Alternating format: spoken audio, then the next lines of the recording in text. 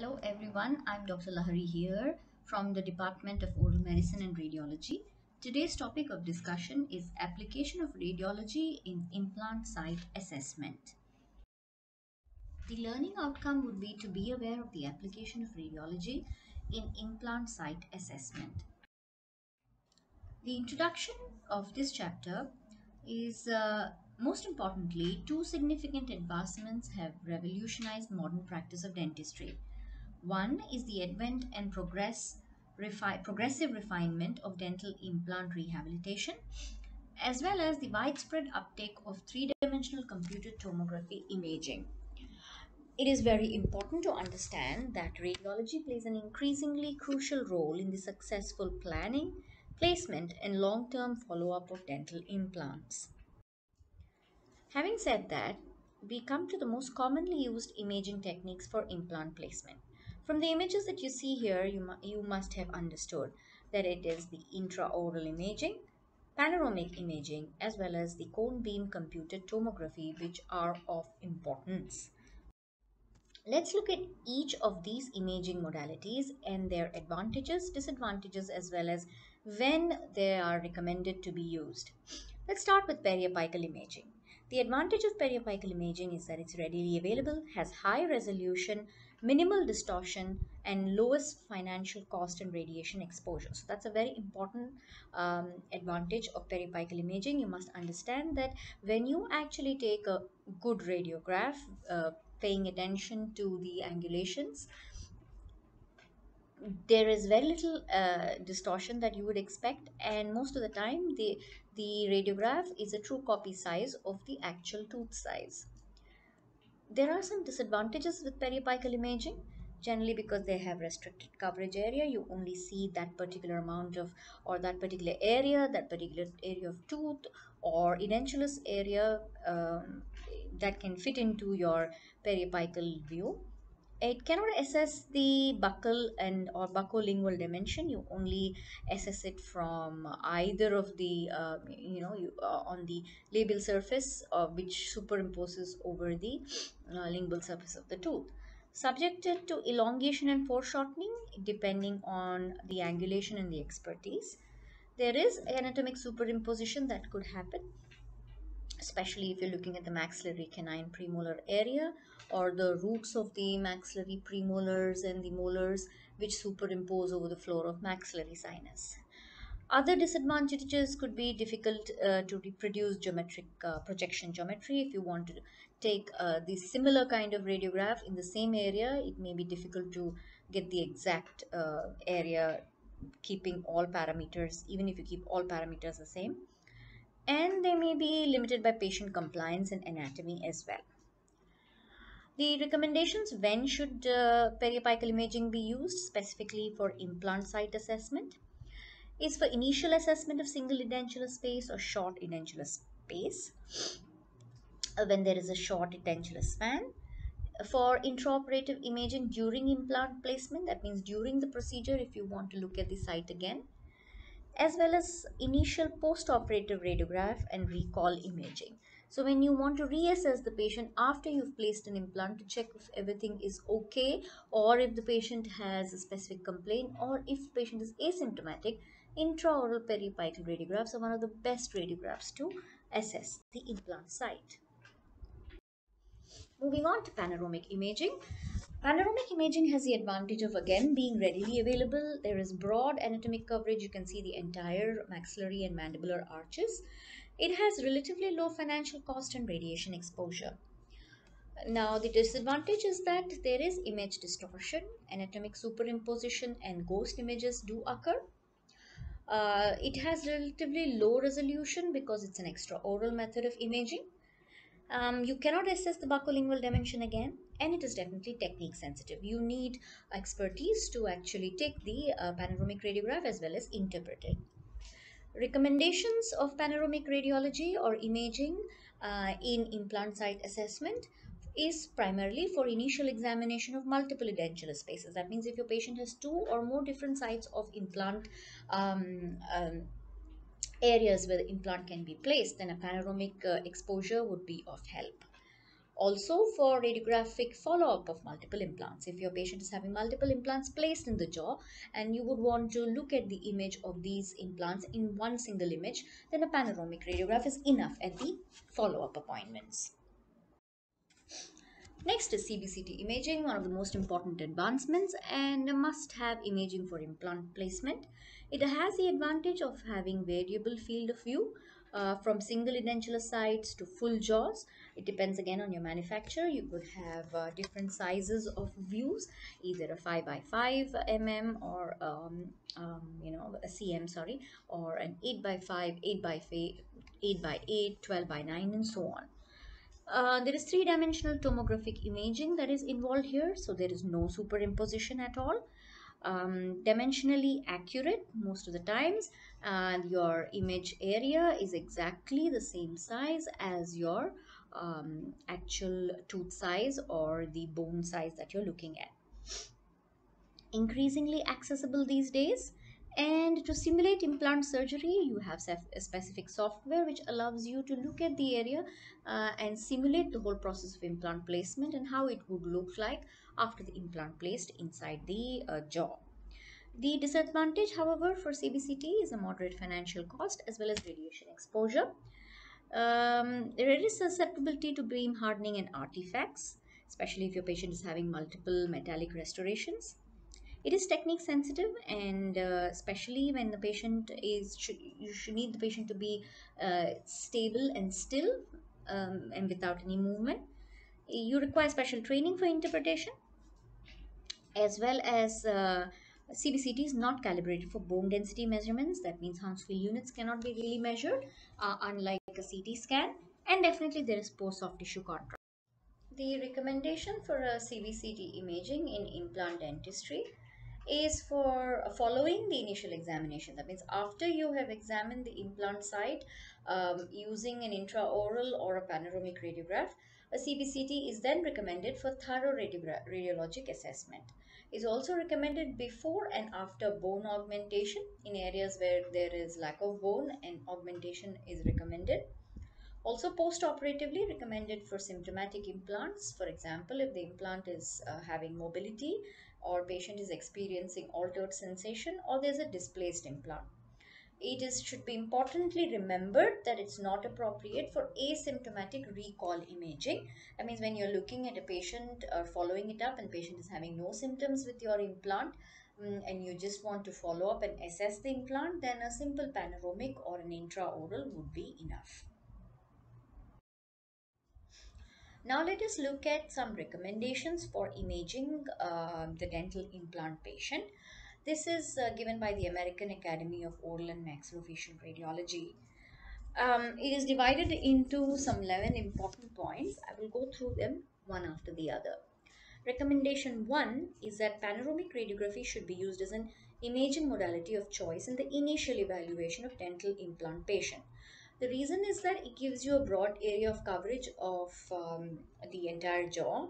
And if you're, let's say, having an implant placement area or edentulous area on one side, which is indicated for implant placement, and on the other hand, you see that on the left side of the jaw, you see that, or on the right side, the opposite side of the jaw, you see that there is a large cyst, then it should be understood that priority should be given to the pathology, patient's health, and immediate concerns of the cyst or tumor that you're seeing on the other side become priority, and the implant can probably wait because that could be an elective procedure.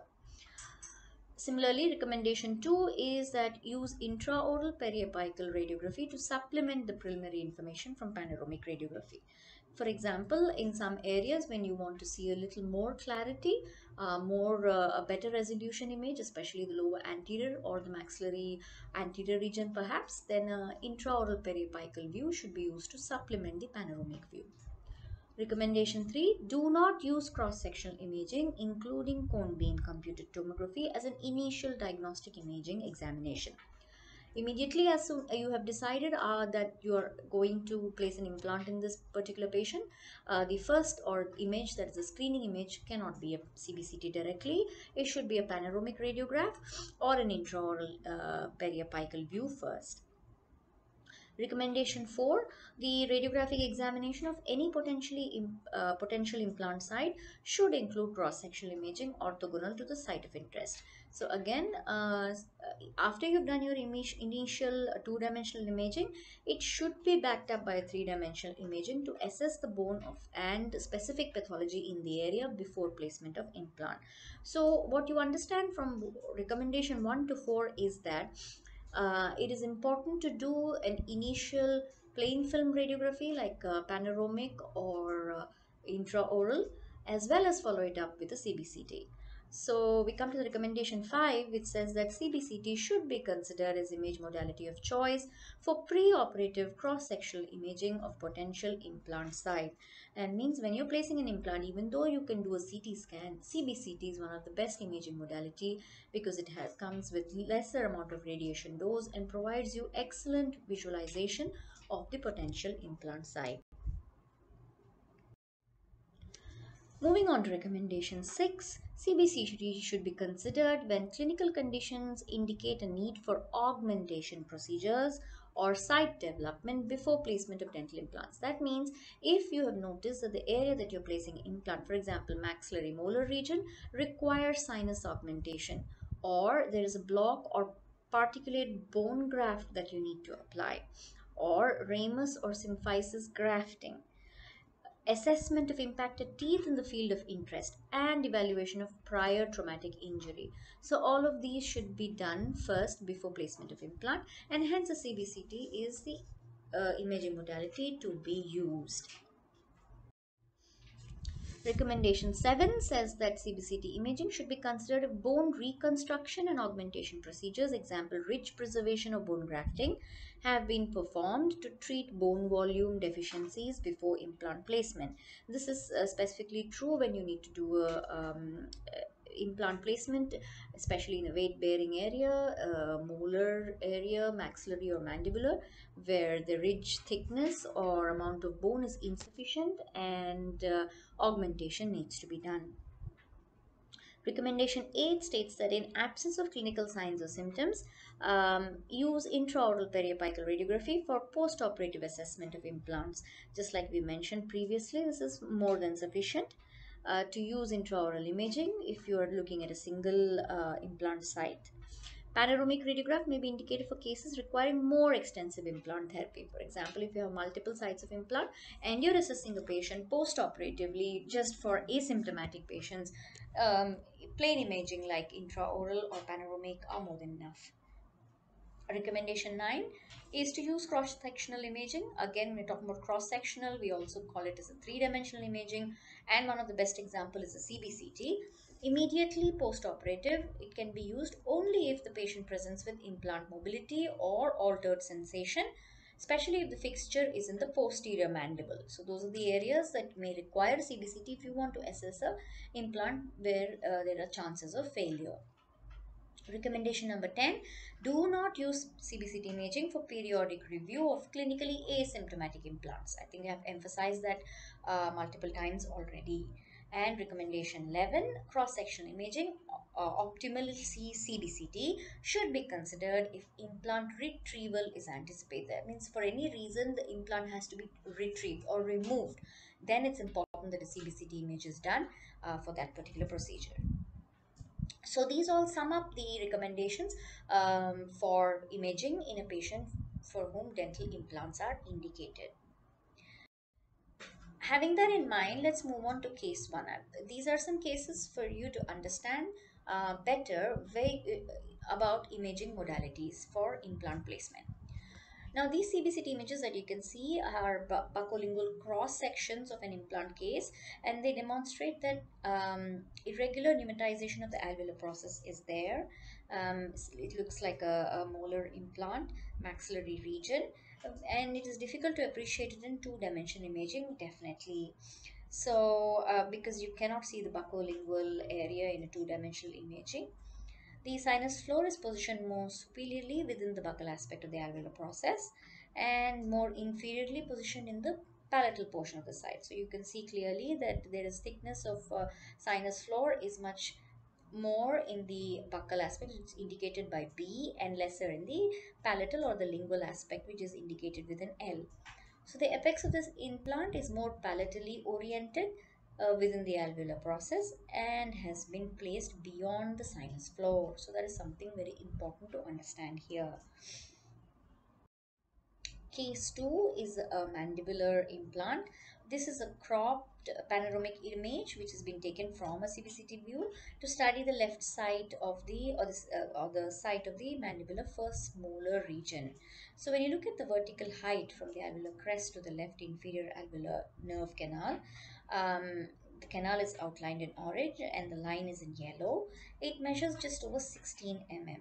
But when you actually take a cross-sectional image of the same site, that is the mandibular left first molar region, in the buccolingual plane, you notice there is a prominent lingual concavity is there. So anatomically, this particular patient is having a concavity in the mandible.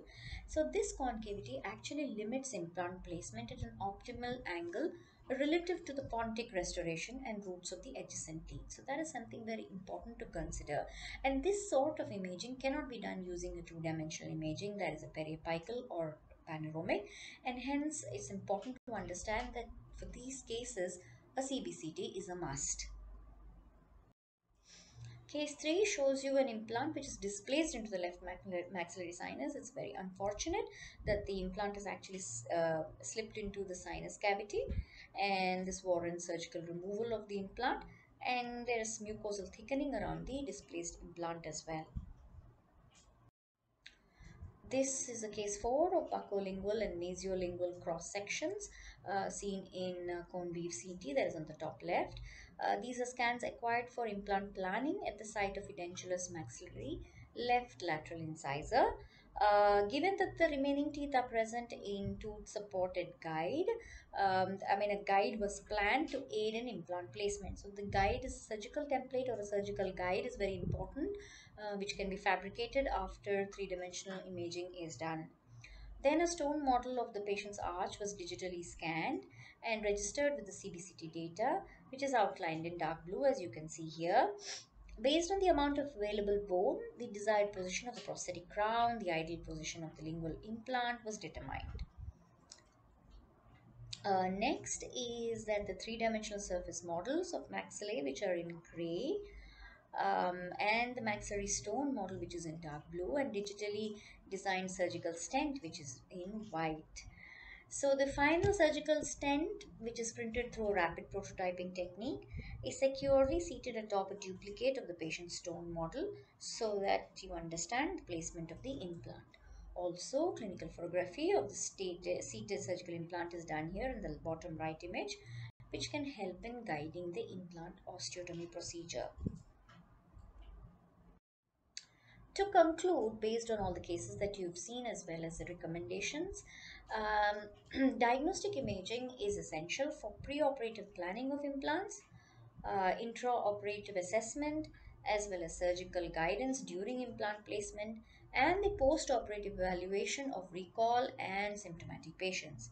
Clinicians will need to remain um, current, that means have to update themselves with scientific literature and apply appropriate evidence based treatment decisions that balance diagnostic efficiency, potential radiation risk, as well as healthcare costs. So, having said that, it is important to understand that imaging before placing an implant has a very important role in success of the implant.